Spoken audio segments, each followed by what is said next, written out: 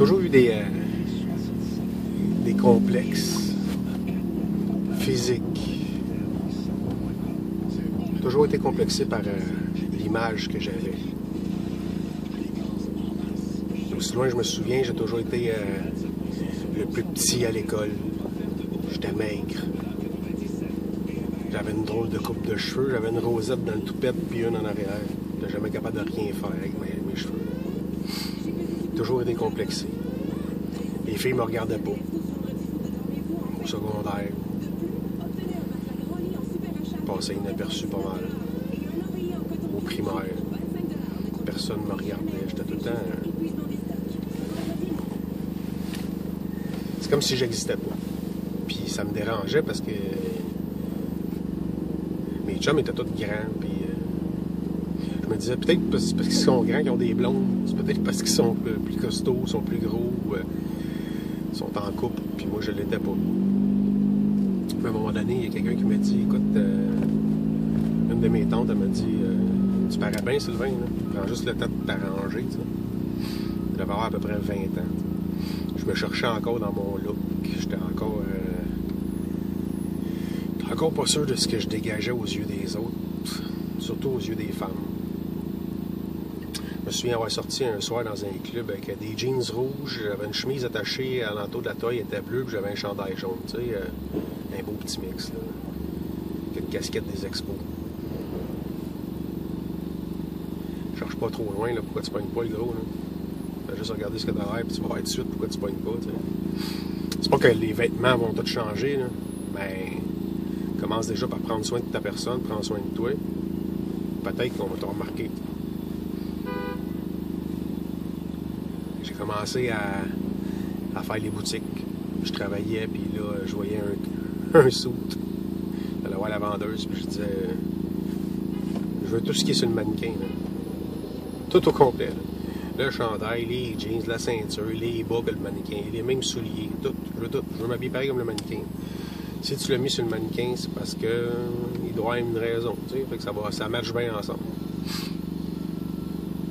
C'était à l'époque où les clips vidéo commençaient aussi. Il commençait à avoir de plus en plus de groupes de musique, des boys bands, puis des choses comme ça. Je me calquais sur eux autres, je regardais ce qui se faisait. Secrètement, j'étais un fan des Backstreet Boys. Je tripais bien gros sur AJ. Je trouvais qu'il avait un beau look. Je commençais à m'habiller comme lui. Se percer ses oreilles. Ils sont encore percés aujourd'hui, 20 ans plus tard. M'habiller comme AJ, ça me valorisait un peu parce que je commençais à me faire remarquer. Je commençais à me faire dire hey, beau bonhomme, puis tu prends soin de toi et ça paraît. J'ai toujours eu un problème avec ma grandeur, mon poids, fait que ça, même si je paraissais bien, moi dedans j'étais pas bien. C'était juste une image. Là. C'est l'image que je me faisais dire tu parais bien, t'as un beau look pis tout. Mais en dedans t'es pas bien avec toi-même. Tu le sais que rendu tout nu, tu te trouves pas beau toi. Rendu tout nu, tu te trouves plein de défauts. Ça va être mon petit côté féminin. Je pense que tout le monde, en fait, a des petits accros comme ça. Il y a bien du monde qui ne veulent pas le dire ou qui ne veulent pas ils l'acceptent pas, puis ils le diront jamais. La plupart des femmes le disent. Ah, j'ai des grosses fesses, j'ai des grosses cuisses, des petites poignées. J'ai les seins pendants, peu importe. Je pense que tout le monde a des petits complexes. Moi, ça a toujours été ma grandeur. Ça a toujours été mon poids. C'est plus mes cheveux parce que j'en ai plus. Ça me dérange pas, honnêtement. Ça me dérange vraiment pas. C'est pas... ça fait plus partie des choses pour lesquelles je m'attarde puis je m'arrête. Tu choisis tes combats. En fait, j'ai perdu mes cheveux après la séparation avec Audrey en 2009. J'ai commencé à perdre mes cheveux beaucoup. Avant Audrey, j'avais encore des cheveux, mais la séparation. Je sais pas pourquoi. Ça a comme été un élément déclencheur. Puis je les ai perdus en l'espace d'un an. J'ai perdu pas mal mes cheveux. Puis au lieu d'avoir juste des spots où le U en entour de la tête, j'ai toujours décidé de raser la tête au complet. Je trouve que ça fait plus propre. C'est juste mon avis. Fait que ça, on a mis ça de côté. Le problème de peau reste là, pareil. Le problème de grandeur reste là.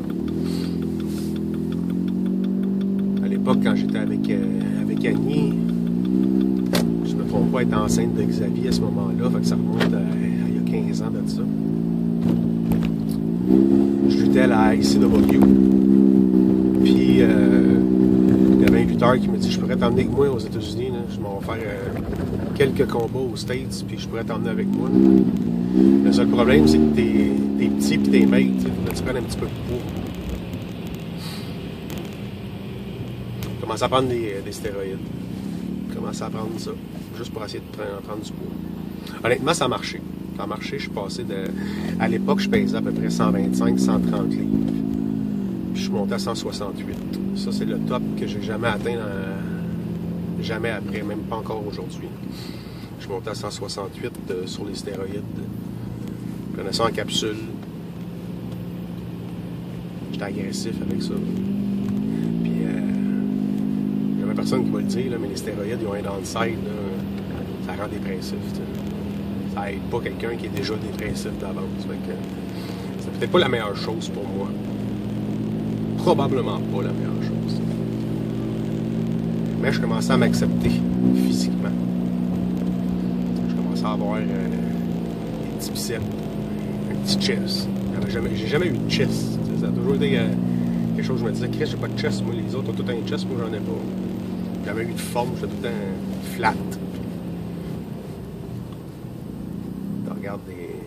Tu regardes les films, puis ta blonde a un petit peu de bave sur le côté parce que le gars il sort de l'eau, il est en costume de bain, puis il est tout coupé au couteau, puis tout se fait comme: mais là, parce que je serais jamais de même, tu sais. Un peu comme nous autres, on regarde les filles sortir de l'eau avec leurs fesses bombées, puis les totons refaites, puis ta blonde, si elle commence à se comparer, ben elle non plus, elle n'atteindra jamais ça, tu sais, puis c'est un peu de là viennent nos complexes, je pense, c'est qu'on se compare avec les autres, puis on se compare à ce qu'on voit à la TV, quand tout est fake, tout est manigancé en conséquence que tu aies des complexes, puis que tu payes pour soit des chirurgies ou peu importe, prendre des stéroïdes pour améliorer ton physique. On dirait que tout est fait pour ça. Fait que on vit dans un monde de consommation, puis ça en fait partie aussi. Encore aujourd'hui, je suis pas super satisfait. Là je m'entraîne, je mange bien. Avant de rencontrer Lynn, j'avais commencé le gym. Ça va faire 4 ans que je vais au gym là, à raison de 4 à 5 jours par semaine.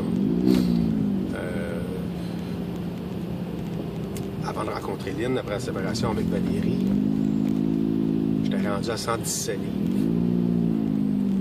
Dépression majeure, trouble anxieux, tentative de suicide. Je prenais des antidépresseurs, je prenais des calmants. Je prenais du stock assez fort là, que je mangeais un repas par jour. Puis ça allait pas bien mes affaires. Là. Vraiment pas bien. À un moment donné, je me suis dit on va arrêter ça les calmants. Là. On va arrêter ça les pilules. Là. Ça va pas de la style de marde, ça, dans le fond. Tu sais, tu prends des pilules pour te calmer ou te faire décrocher d'un problème que tu as, mais ça t'en crée un autre parce que tu deviens dépendant à ça, puis si t'en as pas, tu fonctionnes pas. Fait que c'est de remplacer une dépendance par un autre. C'était pas la solution idéale pour moi. Fait que j'ai arrêté. Aujourd'hui, ma dépendance, ma drogue, ben, c'est le gym. Les derniers 6 mois avec Lynn ont été un petit peu rock'n'roll à la maison. C'était pas toujours rose, c'était pas toujours... On chicanait pas, en fait. Pour vrai, on on se chicanait jamais. T'sais. On n'était pas d'accord sur plein d'affaires, puis on s'est perdu de vue en chemin, mais on se chicanait pas. Il n'y a pas un soir, je pense, qu'on arrivait à la maison, puis qu'on s'engueulait. J'ai pas souvenir de ça. On se boudait, on se parlait pas. Avec mon dit, c'est aussi pris. Puis je m'étais oublié aussi, là-dedans. D'aller au gym, oui, d'aller au gym. 3-4 jours semaine. Je poussais plus autant qu'au début. J'avais réduit mes charges. J'allais au gym puis je jasais plus que je m'entraînais. Je jasais avec un, je jasais avec l'autre. Des fois, Lynn aime me voir, puis elle dit, t'as-tu fini? Ça fait 1h30 qu'on est ici, puis il me restait encore 2 exercices à faire parce que j'avais jasé avec un puis avec l'autre, puis j'avais oublié de m'entraîner. Puis je mangeais pas bien. D'avoir retombé dans le fast-food, là. Tout ce qui se faisait rapidement. Je mangeais des hot dogs, des hamburgers, des poutines. C'était plus un cheat day, là, c'était rendu un cheat year. Quasiment 6 mois de temps là, que je cheatais au moins 3-4 fois par semaine. Depuis qu'elle est partie, ça va faire 2 mois bientôt. Ben, je recommence à bien manger. Je recommence à prendre soin de moi. Je le vois dans mon physique, je le vois sur les efforts que je fais au gym. Je me couche plus tôt le soir. Je me lève plus de bonne heure le matin aussi pour aller travailler, mais je me couche plus tôt le soir. J'essaie de revenir on track où j'étais quand je l'ai rencontré. Ça n'a rien à voir avec le but de la reconquérir ou quoi que ce soit. Je pense pas que ça va être avec mon physique que je vais le faire. Lynn en a vu d'autres, elle connaît plein de gars qui sont shapés et tout, puis je pense pas que ça soit mon physique qui va faire qu'elle va revenir. Je suis pas capable, je suis pas un imbécile. Mais je le fais pour moi. Pour me sentir bien dans mon corps. Je commence. 43 ans, là, je commence. Au début, je tripais pas sur la barbe, là, vraiment pas. Je m'étais laissé pousser la barbe une année pour les séries, pour les Flyers, puis il y a du monde qui m'ont dit que ça te va bien. Tu devrais garder la barbe, ça te va bien. Quand j'ai pas la barbe, j'ai l'air d'un petit cul, j'ai l'air d'un gars de 22-23 ans, tu sais, puis, avec des poches jusque-là, tu vas me dire, mais j'ai encore un baby face en dessous du poil, tu sais, puis c'est pas que ça me dérange. Ben, j'aurais l'air d'un homme, là. J'aimerais ça avoir l'air d'un monsieur, tu sais. J'aime ça, quand j'entre une place, on m'appelle monsieur. Je trouve ça cool. Fait que là, je me laisse pousser à la barbe. Je l'ai pas rasé depuis quasiment 2 mois. Je la trime un petit peu. Bon, ça fait partie du look. Ça fait partie aussi du personnage de lutte. Ça fait partie de ce que je suis devenu. J'aurai jamais la shape de Frankie the Mobster ou de Marco Estrada ou de Thomas Dubois. J'aurai jamais cette shape-là. Je suis pas cave, je suis pas un imbécile. J'ai fait 3 fois des stéroïdes dans ma vie. Des petits cycles. Je faisais juste un cycle par année aux 4-5 ans. Puis ça paraît quand tu le fais. Là. Ton physique change, ça paraît. Là. Puis, moi, mon but, ça a toujours été de prendre du poids et d'engraisser. Puis ça marchait. C'était pas ça le problème. Là. C'est plus les side effects que ça a. Là, c'est un dépresseur, ça rend agressif, puis ça pourrait me mettre dans le trouble. Fait que je suis pas retourné vers la facilité, mettons. Là, je prends des shakes de protéines, je prends de la créatine. J'avais acheté un pot de BCA. J'essaie des choses plus legit, si on veut, entre guillemets. T'sais. Mon poids se situe entre 155 et 160 dans ce temps-ci. Je suis pas gros, je suis pas maigre. Je commence à accepter comment je me sens dedans. Physiquement, je parle. Je commence à accepter le fait que je ne mesurerai jamais 6 pieds 4 puis je pèserai jamais 250 livres avec plein de muscles. Là. Je serai jamais j'aurai jamais la shape d'Arnold Schwarzenegger ou d'un Sylvester Stallone. C'est pas le but pantoute, là. Mais d'avoir un physique que les gens te disent que c'est le fun à te regarder parce que ça paraît que tu t'entraînes, puis on voit les changements, puis on voit les efforts que tu mets, ben, tu t'acceptes. Tu sais, tu prends le compliment, puis tu dis, ben merci, au moins ça paraît que je travaille, puis je mets les efforts. Si j'avais su, il y a plusieurs années, j'aurais jamais arrêté. La vie a fait en sorte que j'ai eu des enfants, je me suis acheté une maison, un changement d'emploi, puis séparation, toutes sortes d'affaires. À toutes les fois que je me suis séparé, j'ai eu 5 blondes significatives dans ma vie. Ben, à toutes les fois que je me suis séparé, ben, ça a toujours été une motivation pour aller au gym. C'est niaiseux. Au début, tu te dis, si je vais aller au gym, je vais m'entraîner, puis je vais sortir de là avec une petite shape, puis je vais en faire chier. Puis honnêtement, ça n'a jamais marché. C'est tellement pas une bonne raison, c'est tellement pas la raison principale. Va au gym, prends soin de toi, décompresse quand t'es là, évacue tout ce que t'as à sortir, tu sais, puis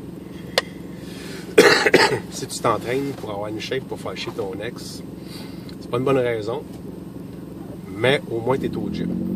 Mais c'est pas une bonne raison, je te le dis tout de suite, ça marchera pas. Je te le dis, là, pas de mes conseils, ça marchera pas. Va au gym pour toi. Toi en premier. Le gym, c'est une place où tu peux rencontrer du monde, jaser de tout et de rien. Je me tiens avec des petits vieux au gym. Tous des gars qui sont autour de la soixantaine et plus.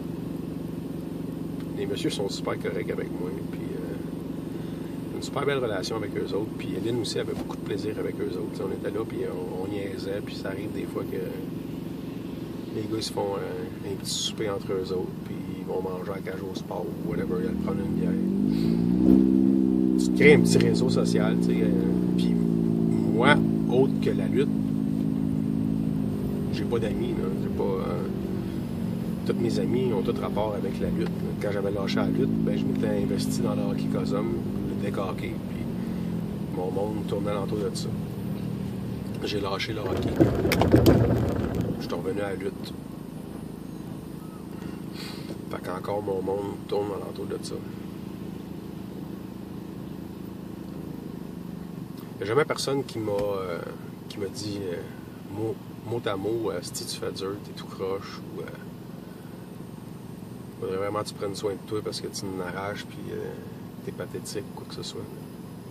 J'ai jamais eu ce genre de commentaires-là. Je sais je connais du monde, tu sais, qu'ils se font dire si t'es trop gros, t'es trop maigre, tu fais dur. Moi, j'ai jamais eu ces commentaires-là, je me les fais moi-même. Je me suis toujours planté moi-même avant que les autres me plantent. C'est un de mes problèmes, c'est un de mes défauts. Je me suis toujours trouvé laide, je me suis toujours trouvé trop petit, trop maigre, peu importe. Faut que ça arrête, faut que j'arrête de me taper dessus, faut que je commence à aimer la personne que je suis, faut que je sois capable de me regarder dans le miroir. C'est niaiseux les petites vidéos que je fais là. Ça dérange peut-être du monde ou quoi que ce soit, puis ça je m'en calisse. Moi ça m'aide. Ça m'aide à comprendre des affaires. Ça me fait poser des questions sur d'autres. Ça m'aide à mettre une lumière dans ma vie un peu. Puis si ça peut aider quelqu'un, ben tant mieux, parce que ça fait longtemps que moi j'ai besoin d'aide, puis que je le dis, ou que j'essaie de... Je le dis pas clairement, c'est vrai. J'ai jamais dit à personne, hey, j'ai besoin d'aide, puis quoi que ce soit. C'est peut-être l'orgueil qui fait ça, que je l'ai jamais dit. Mais je l'ai toujours laissé sentir au monde. Que j'étais pas bien avec moi-même. Pas bien avec l'image que j'ai, ou l'image que je projette. Puis là, cette année, j'ai décidé de le faire. J'ai décidé d'aller chercher de l'aide. Ici, en premier. régler ces limites-là. Régler tous ces petits démons-là. Une fois que ça va être fait, je pense que les possibilités en avant de moi sont énormes. Je suis un gars qui n'a pas peur des défis. Je suis un gars qui aime se faire challenger. J'aime pas me faire dire non. J'aime pas qu'on me rejette. Mais souvent, ça me prend ça pour me relever.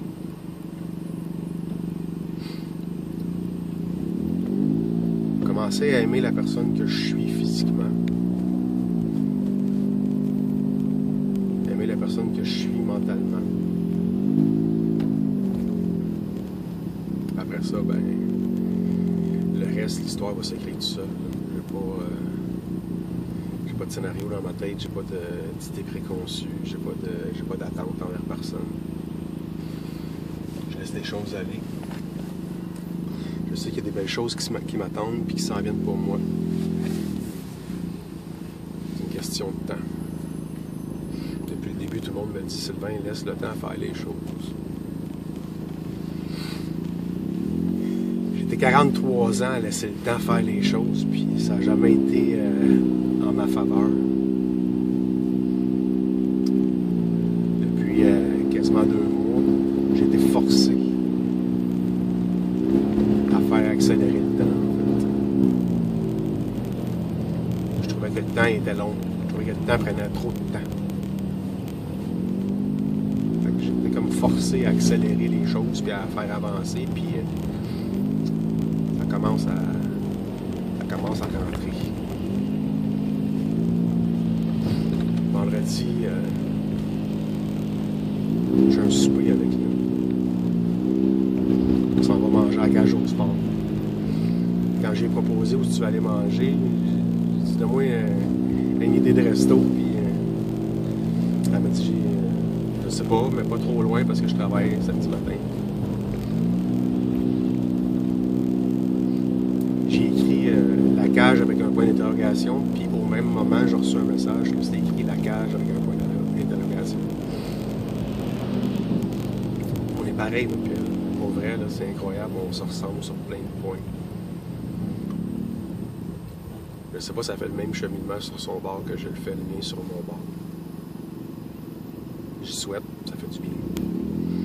Ça fait du bien de respirer. Ça fait du bien de se sentir bien à l'intérieur de son propre corps, de sa propre tête. Je m'attends à rien de ce petit souper-là. Je m'en vais pas là en me disant que le soir, elle s'en est couchée chez nous puis qu'elle ramène sa brosse à dents. Là. Je sais, là. Elle me l'a dit, Sylvain, on va se suspendre la nuit. On va aller jaser puis laissons le temps faire son œuvre. Tout ce qu'on va faire. On a besoin de temps. On a besoin de se sentir beau. On a besoin de se sentir aimé. Je vais me mettre beau vendredi. Je vais essayer en tout cas. Ça ne sera pas avec mes pipes, ça ne sera pas avec mes abdos. Je vais essayer de me mettre beau avec la personne que je suis. Je sais qu'elle va être belle.